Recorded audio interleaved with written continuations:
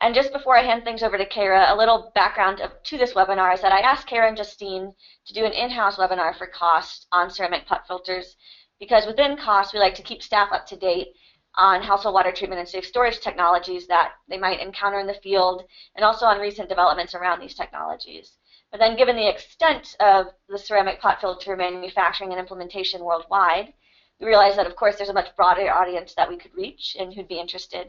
And then beyond that, there's the fact that efforts around quality control for ceramic pot filters could also be helpful for those who are involved in any locally produced household water treatment and safe storage technologies.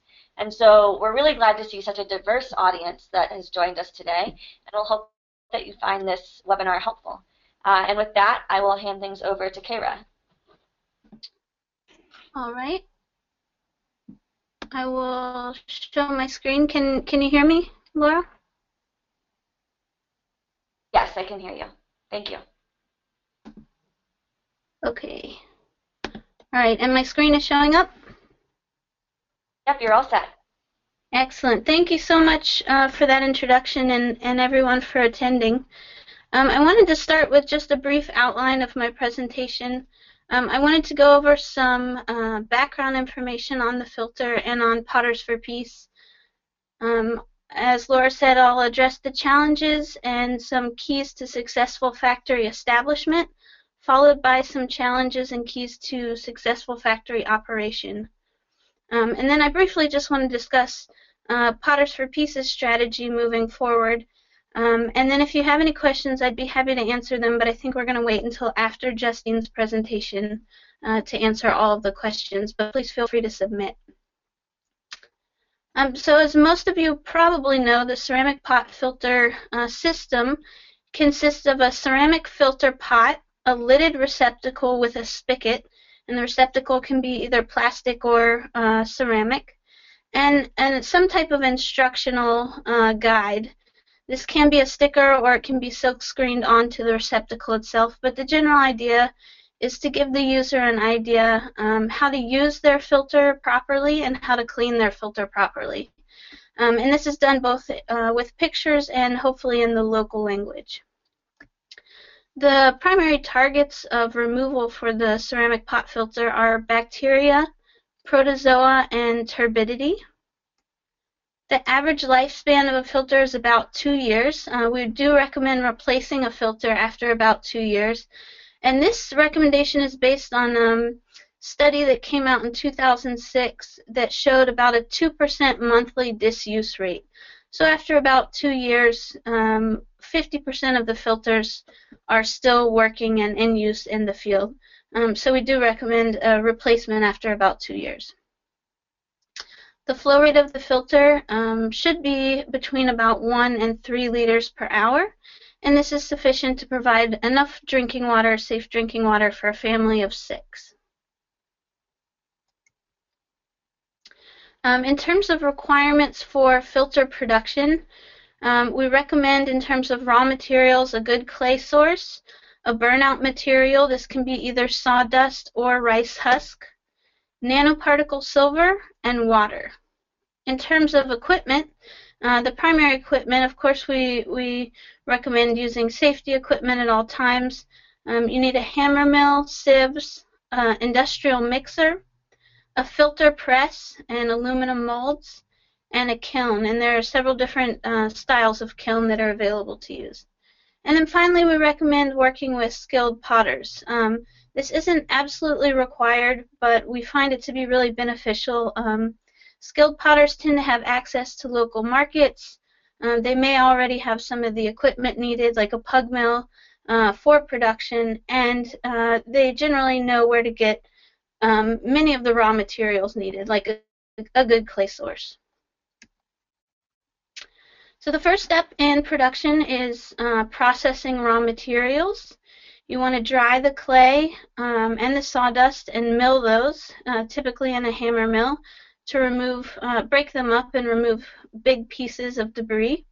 And then you want to sieve both the sawdust and the clay to control the particle size. Next, you mix the clay, the burnout material, and the water in an industrial mixer. You wedge the clay into a ball, weigh it out, and then press it. Presses can be either manual press using a truck jack, like that shown in the picture here, or they can be hydraulic electric. And then you dry the filter, and drying can take anywhere from a few days to a few weeks, depending on the climate that you're working in. Next, you fire the filter in a kiln up to about 950 degrees Celsius. This is an all-day process. And then you run, once the filters have cooled and been soaked, you run quality control tests. And this is a picture of flow rate tests being done, where a soaked filter is filled with water and left for 1 hour draining. And you see how much water comes through the filter after 1 hour. And this would be the flow rate.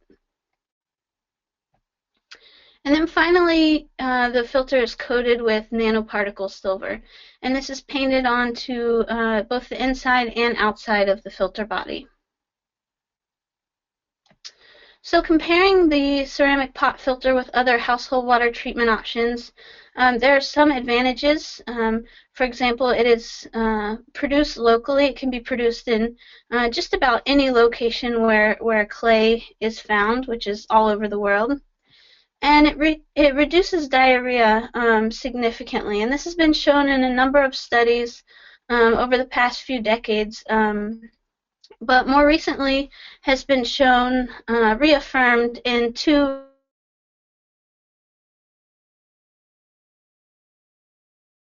and a second by CAWST and all in 2015.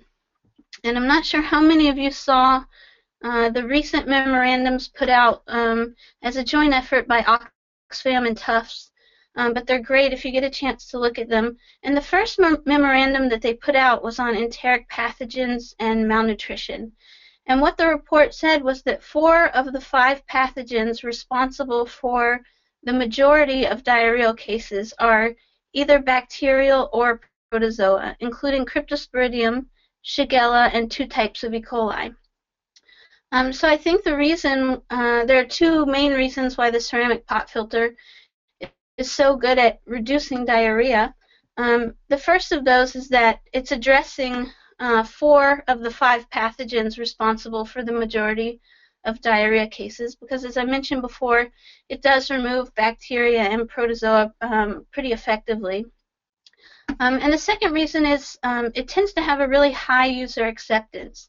So it's easy to use, even a kid can use it, but it's also relatively inexpensive as a solution, and it's a tangible object. So compared to, for example, a chlorine packet, which is a chemical treatment, the filter is actually something that the user can own and put into their house and take pride in owning. And so I think that contributes to the high user acceptance and why it's so good at reducing diarrhea. It also has a very good taste. It adds minerals to the water and creates a cooling effect, and many people like that cooling effect for their drinking water. It does have some disadvantages, so the filter can be heavy and somewhat difficult to transport. It is somewhat fragile because it's made of ceramic, although factories have started to address this in terms of shipping pretty well, using things like 5-ply cardboard to move the filter from one place to another. So we are improving ability to transport the filter, but it is fragile. And it has relatively poor virus removal. So a recent study showed removal of about 90% of viruses, but this is far below what you need to really be effective against viruses, which is about 5 log reduction, or 99.999% removal.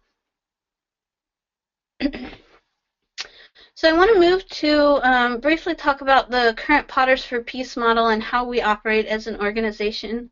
We actually don't make, sell, or benefit from filter sales, and we don't fund factories. Instead, we work as consultants. And as consultants, we assist with the organization of factory infrastructure, raw materials, and equipment. We assist with the initiation of filter production.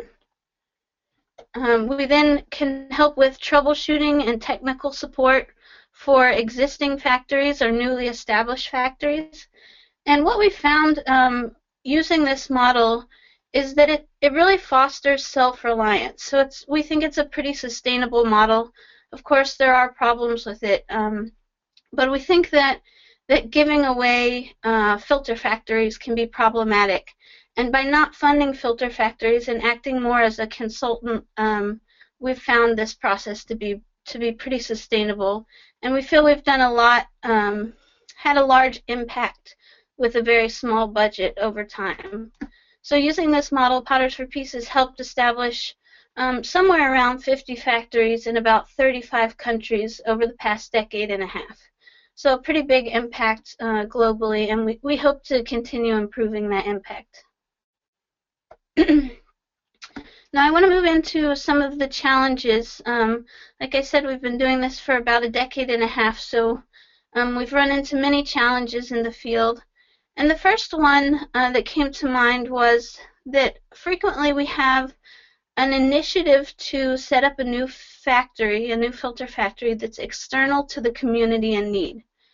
So we have this disconnect between the funder and the entrepreneur. So a lot of times what that looks like is funding coming from one country, and then you have entrepreneurs in many different countries. And the funder first has to identify that entrepreneur, which can be difficult from afar. They then tend to want to donate the money to the entrepreneur or somehow transfer those funds to the entrepreneur. And sometimes they want to also make decisions about the factory and what goes on there, either from afar or from multiple visits to the country. So I think the problems that stem from this are that we tend to see in these cases where the initiative is external to the community, we tend to see a lack of local ownership and a lack of local management, which can be really problematic. We also tend to see short-term project mentality, sometimes on both the front of the funder and the entrepreneur. So the funder has funds that they want to use before they dry up, and once they kind of get those funds out, there's not a lot of follow-up. So this can be problematic. Another challenge to factory setup, I think, is the underestimated importance of factory scale. So frequently we get individuals interested in starting a new factory that don't realize quite the scale of what they're getting into. So they think that this is something they can hand build in their backyard and maybe use a pit fire in their backyard to fire. So pretty frequently we run into folks underestimating the scale of the factory as we think it should be. I think folks also sometimes underestimate production complexity. So there have been a number of really nice documents that have been put together in the last 5 years or so, a lot in part to Justine. And these documents are fantastic at describing maintenance and manufacturing of the ceramic water filter. But what we found is, despite there being several documents available in an open source manner, these documents really don't equate to working with a consultant, an experienced consultant. So they're fantastic references, but I think they were never intended to replace a consultant, and we think that that's still the case, that they shouldn't. Another challenge to factory setup is difficulty obtaining materials and machinery. So a lot of times on the ground we see a lack of experience or a lack of confidence to make decisions. Is this an appropriate hammer mill? Is this an appropriate mixer for filter production? We also see scattered equipment, so folks are trying to piece together equipment from a lot of different sources. And sometimes the locally sourced items can have a relatively poor quality. In terms of equipment, this isn't always the case, but with things like bricks, this is a frequent problem. I've actually had a brick that I was promised was fired to 800 degrees Celsius fall to the ground and break open, and there was still grass inside. So locally sourced items can have poor quality. It can be difficult to find the high quality items. And then for those items that we want to import, such as nano silver or sometimes the filter press and molds, we often experience custom issues where these items get stuck in customs and you end up paying fees or waiting a long time to get them out. So I wanted to go over a couple keys to success in terms of factory setup. The first, and I think one of the most important, is to involve local individuals and have local leadership from the beginning. So it's really hard to go into a community and find someone to lead the project once you've already kind of begun creating the idea. So it's really, really important to get local leadership involved from the beginning of the project. I also think it's important to think big and plan for growth. So we really are trying to push this more as a production in terms of an industrial mindset. This isn't a backyard project, and it's really important for quality control that people approach the filter as a health tool, not as a pottery object, and kind of come at it with an industrial mindset from the beginning. And it's important to plan for growth. So when you're thinking about infrastructure from the beginning, not to only think about the production level you plan to start with, but how your production level and demand for the filter in the community that you're working in might grow over time. We also think it's important to work with an experienced consultant, both for an initial site assessment in which we can help organize infrastructure and equipment, and also for a consultancy to initiate filter production. Site assessments generally take a week to 10 days, and consultancies generally more like 4 to 5 weeks. I want to go quickly into some challenges with respect to factory operation. One challenge we see commonly is variability of quality control, and this can stem from anything from contaminants in the filter mix. So this can be caused by, for example, a hole in your sieve or a hole in your hammer mill screen, to improper firing techniques, to inappropriate flow rates. And these can all be problems, not if they happen at the factory, but if these filters get out into the field, which does happen and really gives a bad name to filters globally. So it's really important to focus on quality control. Another challenge to factory operation is dependence on NGO buyers, and this isn't always the case. Some factories have actually had a lot of success in terms of NGO buyers, and they've been able to turn a pretty decent profit by selling to large NGOs. But it does make your sales reliant on external funds. So I'm not sure how many of you are aware, but in the past couple of years, Bill and Melinda Gates Foundation actually switched their focus largely from water to sanitation. And so when your sales are reliant on external funds, you're susceptible to switches in mindsets like this, where a lot of the funding for purchasing and distributing filters can dry up rather quickly. And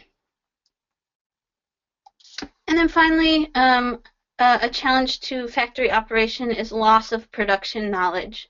This can be caused from high employee turnover or, for example, raw material source change.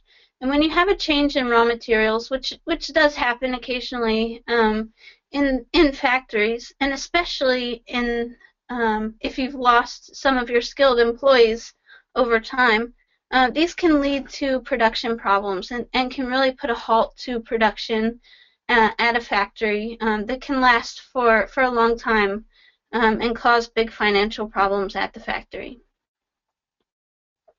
So in terms of factory operation, some keys to success that I would recommend, first of all, a solid product. So it's really important to make a high-quality filter, not only in terms of function, but in terms of appearance. So it's important to have a good-looking, well-functioning filter. It's also important to have a solid marketing plan. The filter should be marketed as an aspirational product, not something that low-income users need for health purposes, but I think it's much more successful to market the filter as an aspirational product that can really benefit anybody. And it's nice to offer different receptacle options at different prices. So you can have a lower cost plastic receptacle up to a very high-end ceramic receptacle, which is actually a piece of art to have in the household and to be proud of. It can be very beneficial to offer financing for low-income users, and this is being made much more possible through the spread of telephones and banking systems on telephones is making this actually a feasible idea. And finally, and maybe most importantly, I think it's important to have a good distribution chain. So if your spigot breaks or if your filter breaks and you want a new one but don't know where to get one, it's a big problem. So it's really important for any factory to have a good distribution chain of filters and filter products so that people can replace filters when they do break in the field. And then finally, I think it's important to retain employees. So I always like to sit down with employees during the consultancy and really sell them on the filter mission. What is the filter? Why does it? How does it work? And why is it important? And I really like each employee that works at a filter factory to be able to explain to me how the filter works, and to be able to really give a tour of the factory and each step of production to anybody that comes. Even if that's not the step of production that they work in, it's important that they know why that step is important for production of the filter. So you have these employees that know how to make a good-looking filter and a high-quality filter. They know how to operate a kiln properly. They know how to run quality control tests. And so I think it's important to provide good wages and incentives to retain these employees so that you're not losing that information over time. So moving forward to address these challenges, Potters for Peace has recently increased their filter coordinator staff time. We still operate primarily on volunteer time, but we're hoping to improve our communication with factories, putting out a newsletter once or twice a year to factories that can do a better job of communicating opportunities for those factories in terms of funding, conferences to those factories, and research from the field. So what has the academic world of the filter taught us in that time span? We also hope to have a little better follow-up with new factory requests. We want to expand our options for new factory setup. So we'd like to have better communication between funders and entrepreneurs, try to get that local leadership involved early on. We have some new ideas we're pursuing. We hope to pursue the idea of a factory in a box, for lack of a better term, which is essentially the idea that we can put all of the equipment needed to jumpstart filter production in one container and ship it to a site, making it potentially more sellable to donors. And along with that, develop an improved business plan design that can be used by any group who wants to start a filter factory in their community. And then we hope to improve quality control oversight. So we're looking for funding for more follow-up studies for groups that are experiencing issues with quality control at the factory. And of course, we want to support the work of Justine and folks at Tufts University in the development of the certification of manufacturing quality control processes. And so with that, I'll hand it over to Justine. I think she's going to tell us a little bit more about that certification process. I just threw some filter appraisal up here, and I think we'll take questions after Justine's presentation. So thank you very much for your attention, and I'm happy to take questions at the end.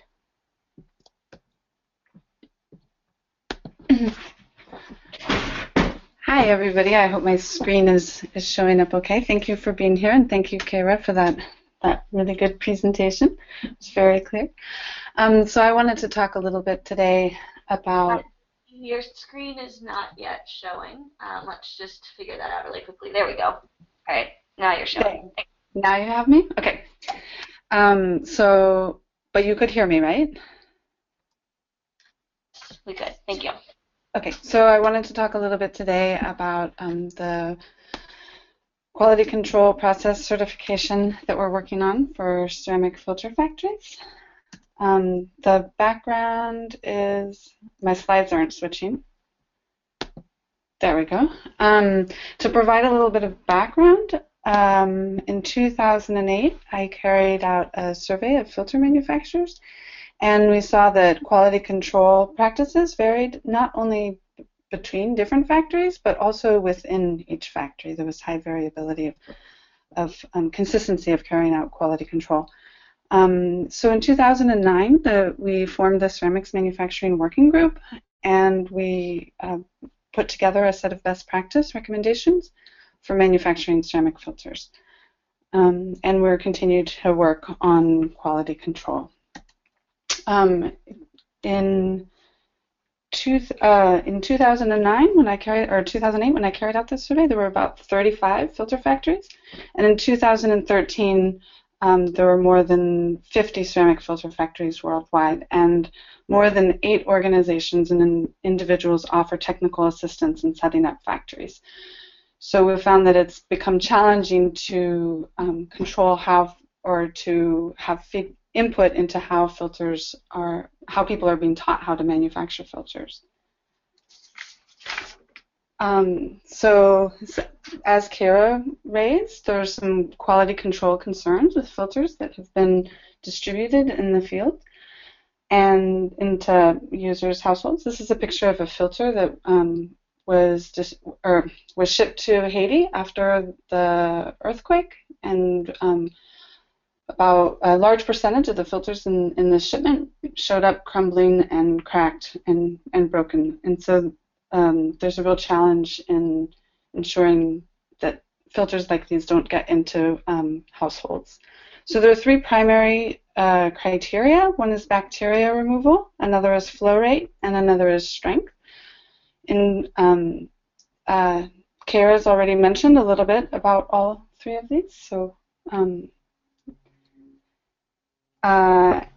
anyway, we genuinely believe that ceramic water, that filter factories want to make a quality product, but as Kaira mentioned, there can be a loss of knowledge over time, or other things can, there may be a lack of information about appropriate quality control processes. So we would like to implement a certification program process for ceramic filter factories. And this is coming largely as a demand from both filter factories and NGOs who would like to have more confidence in purchasing filters. So what we did was we developed a questionnaire and a site assessment form, and that was based on the best practice manual. We visited 4 factories in different countries, and we discussed the project. We interviewed them about their manufacturing protocol. We observed production and documented. We brought filters back to Tufts University, and we tested them in the laboratory for E. coli removal and silver concentration in the filtered water, among other things. And we are working to further develop the certification protocol. This would be based on the theory that if you manufacture a filter that works, that meets the criteria, and you make them the same by using some consistent input materials and processing, and when you evaluate them, they seem consistent, then you can expect that you're getting the same results and making a consistent product. So some of the expectations or some of the manufacturing characteristics that we looked into or that are outlined in the best practices is raw materials and processing, ensuring that materials are consistent quality, and if not, implementing additional quality assurance and quality control procedures. In terms of filter production, the ratio and the filter mixture should be consistent, and any change in ratio or variation in materials should be verified through microbiological testing to ensure that you are manufacturing a high-quality filter. What we have seen at times in factories is that ratios or manufacturing processes are sometimes altered in order to achieve the flow rate, rather than using the flow rate test as a measure of production consistency. During filter manufacturing, it's important that the mold is well aligned so that the filter walls are of consistent thickness. Each filter needs to be stamped with a serial number and the logo so that each filter can be traced back to its manufacturing conditions, and the filters can be touched up and trimmed to ensure strong rim. Firing is particularly important, and it's a big challenge to achieve even heat distribution and temperature. So we encourage that factories implement a series of methods to monitor and control the firing in order to produce consistent filters. In terms of quality control, there are several different quality control evaluations that can help identify inconsistent materials or methods. And one of the things that we've seen also is that not only should these evaluations be carried out, but there needs to be a clear rejection criteria for filters. So, for example, if only 30% of the filters in a particular batch meet the flow rate criteria, they should not be accepted because the flow rate range should be narrow within a batch. And so with a 30% success rate, it's showing that manufacturing is not well controlled. Water quality testing should be carried out on filters in advance of silver application, where silver is applied post-firing. It's clear that a lot of factories, or that factories may need support both in understanding and interpreting laboratory results when they have their filters tested in the lab, and in implementing in-house test methods. There are several new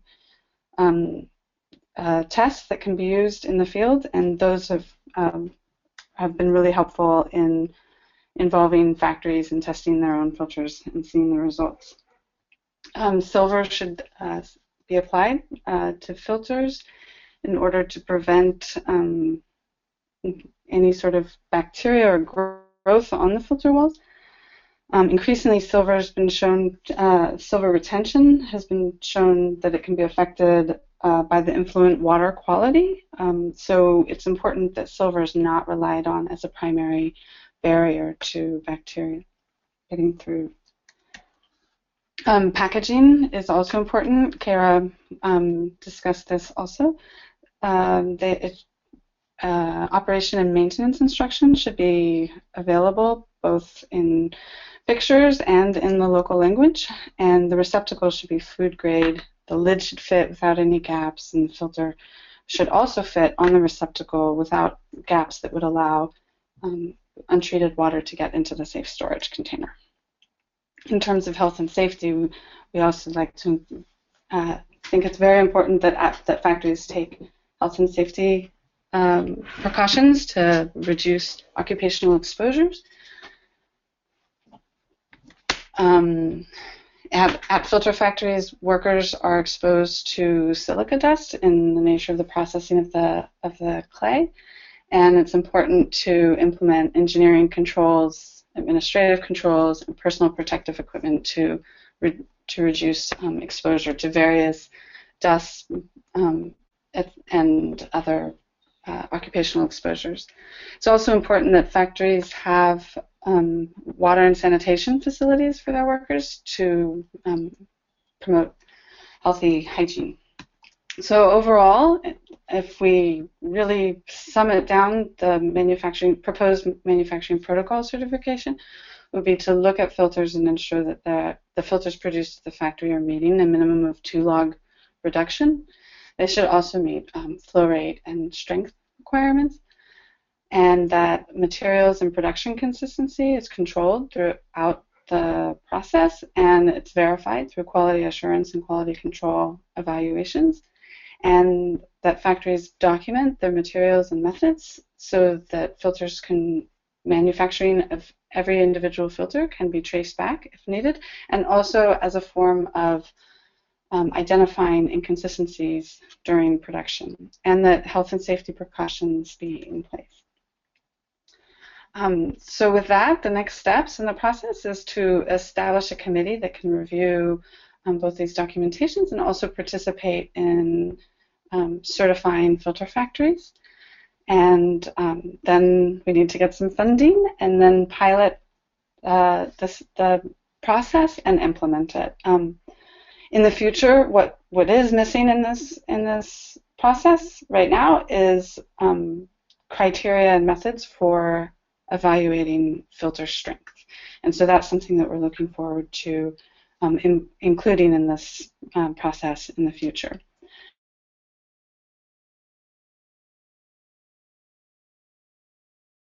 High quality filters, but that there's a need for additional support and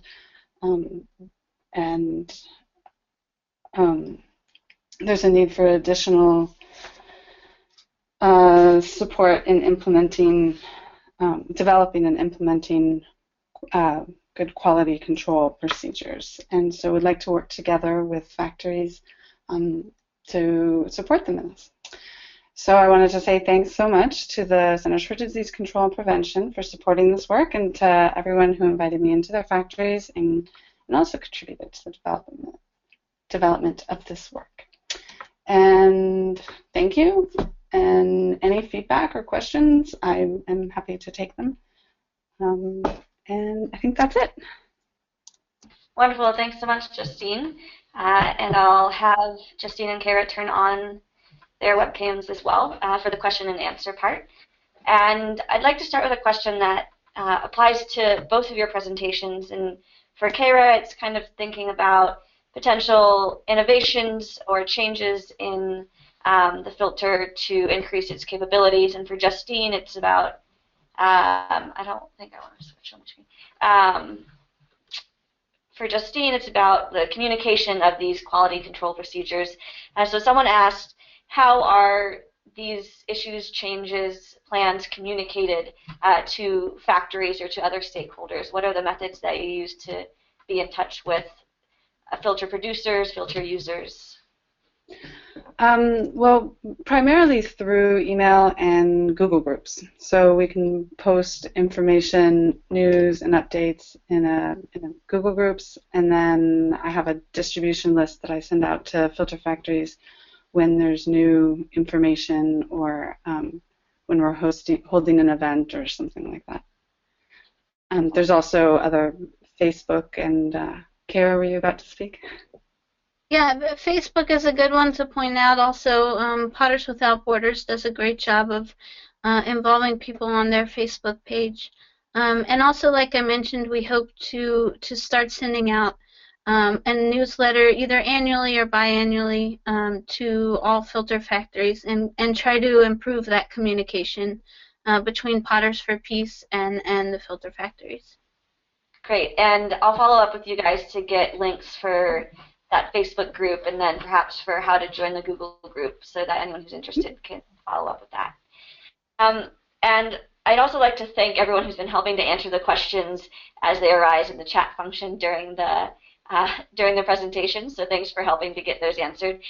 There were a number of questions about silver, both during the presentations and also submitted before.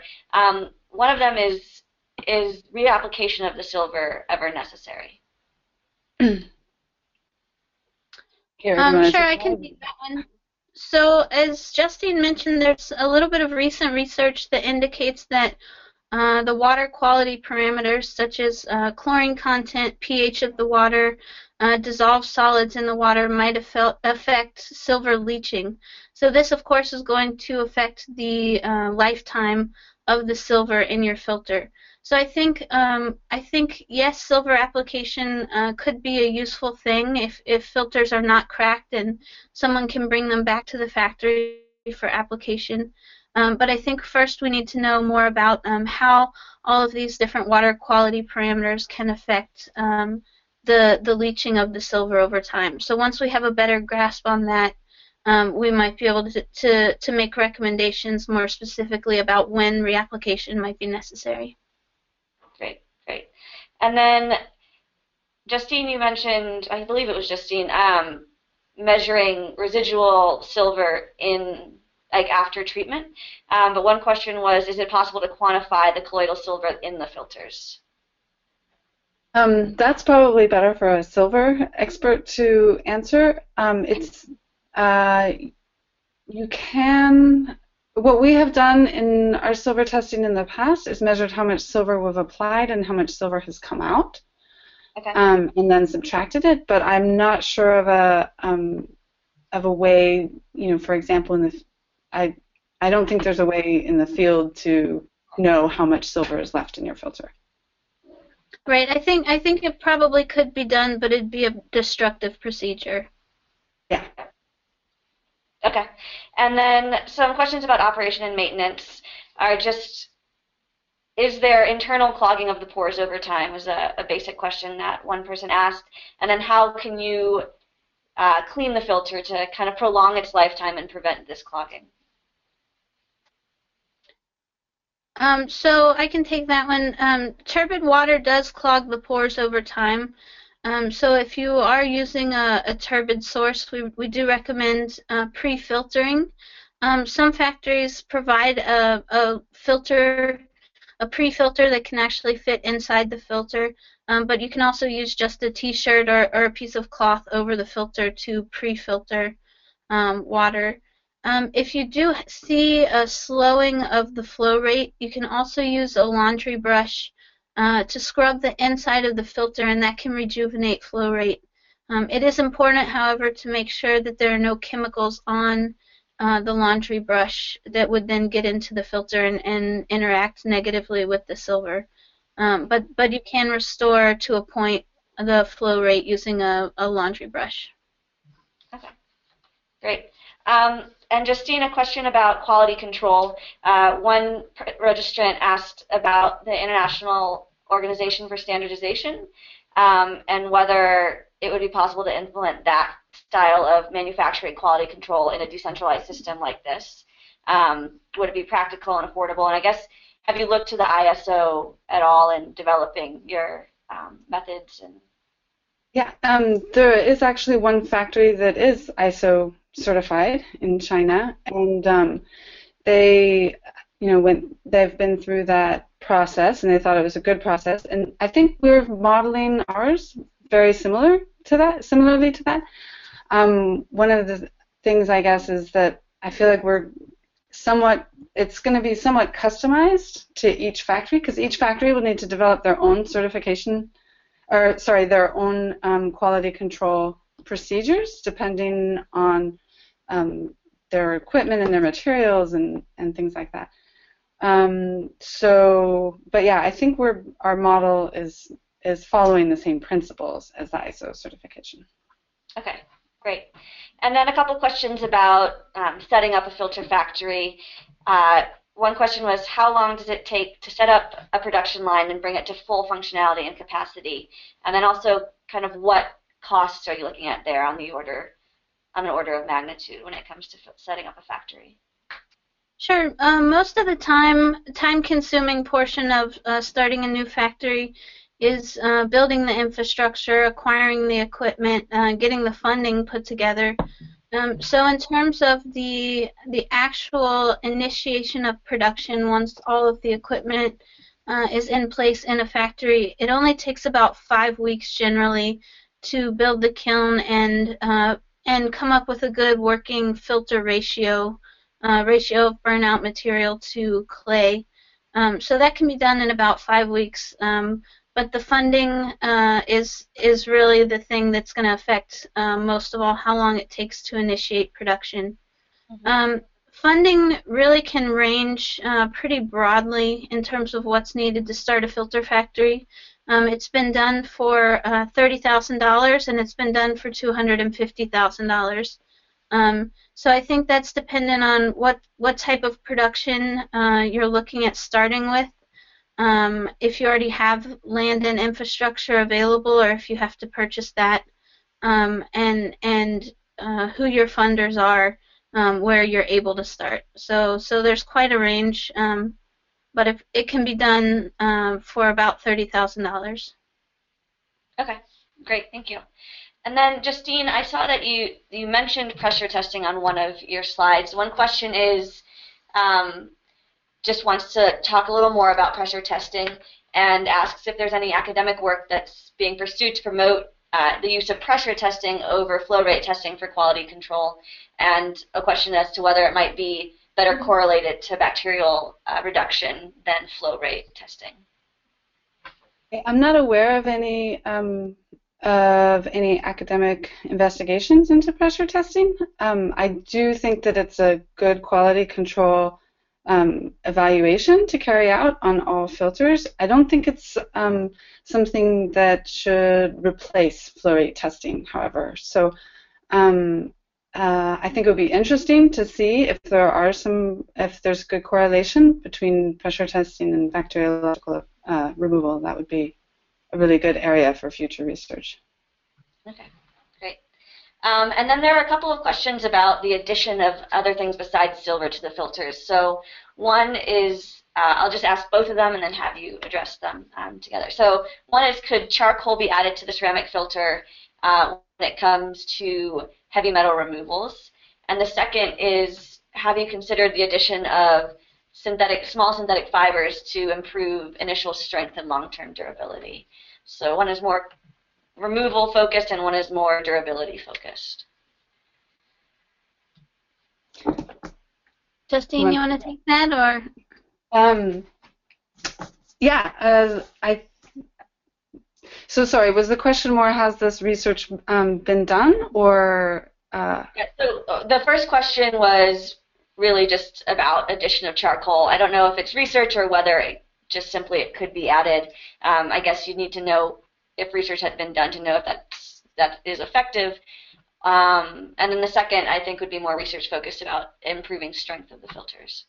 Yeah, so in terms of charcoal, it's activated charcoal that is effective in improving the water quality, and it expires. It becomes saturated. So I think you could add something. It wouldn't need to be, even as a part, like integral part of the filter, but it could be in the filter in some way, maybe as a coating or something like that. But it's something that would need to be replaced, and so it would end up reducing or reactivated, and so it would end up reducing the lifespan of the filter, which I think is one of the challenges in including charcoal in it. In terms of adding fibers for strength, there is someone who works with paper clay and is very interested in incorporating paper into ceramic filters to see if that helps improve both bacteriological effectiveness and strength of filters. But I'm not sure where research stands on that right now. Okay. Yeah, I know there are also some efforts to improve things like virus removal with copper and silver treatments. Yeah. There's some work with titanium dioxide.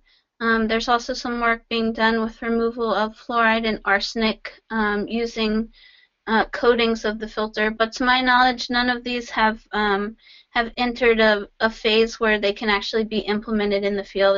It's all still in the trial phases in the laboratory. Okay, great. Okay. And then kind of one final question before we wrap up, just being aware of people's time. For the certification process, do you envision that it will expire after a certain number of years? What's the plan for kind of long-term look at certification?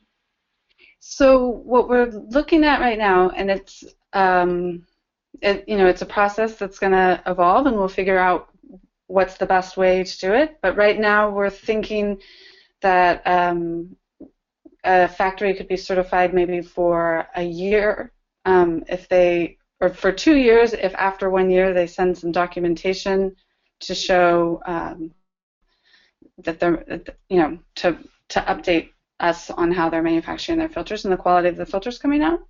But that can evolve over time depending on what the community needs and what we feel is an effective, amount of time or an appropriate amount of time. Okay. And besides, you mentioned that one factory in China is ISO certified. Have any of the other 50 or so factories been certified, whether it's through the piloting of your process or through another certification process? I think there's some factories who have been certified by national standards boards, but I don't know of any factories that have any other factories that have done ISO certification. And our protocol hasn't been finalized yet, so we haven't certified any factories yet. Okay. So we're hoping to do that in 2016. Potters for Peace recommends that the Ministry of Health in each country try and certify the filter factory go to the Ministry of Health for certification, but that's up to the individual filter factories. Okay. And that's where some of the demand is coming from also in terms of setting up this procedure, is because some countries don't have a procedure in place, and so they're looking for guidance in terms of what to look for or something like that. And factories find it would be helpful to have some sort of certification seal to improve the confidence for the buyers, filter buyers. Great. Okay. Well, thanks to you both. I assume that it would be okay for me to also include your contact information for anyone who wants to follow up directly? Mm-hmm. Please do. Okay. Yes. Yeah. Okay, great. And so just kind of as a review, so we will be sending up a follow-up email within the next week that includes a recording to the webinar along with the presentations and any of the relevant supporting materials, whether it's how to find the Facebook group that Kaira mentioned or the Google group that Justine mentioned. So that will all be included in the email along with their contact information and relevant CAWST supporting materials.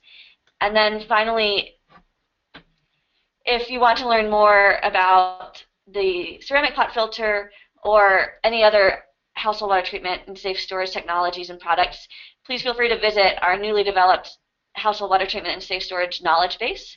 And feel free to email me if you have any questions, comments, or feedback on that. And again, any questions that weren't answered today, we'll work with Kaira and Justine and make sure that those get answered. And so with that, I just want to thank everyone for joining us and enjoy the rest of your day. And thanks so much again, Kaira and Justine, for teaching us more about ceramic pot filters and quality control. And with that, I'll sign off. Thank you. Ciao.